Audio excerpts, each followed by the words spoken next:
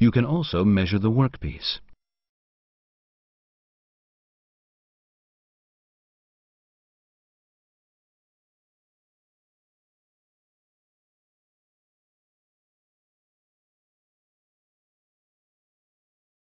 The length of the piece on the x-axis measures 100.195 millimeters. There is a long probe tip for measurements in hard-to-reach places. Now you can perform a height measurement on the z-axis.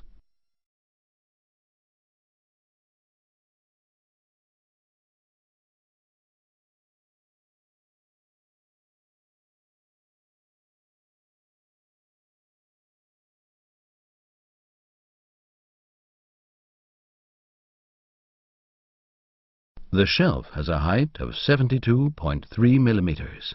Check to make sure that the surface is level.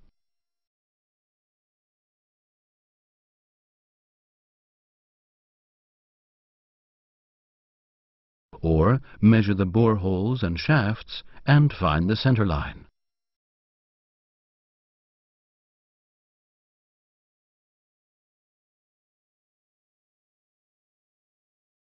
The 3D sensor is available in various universal sensor styles.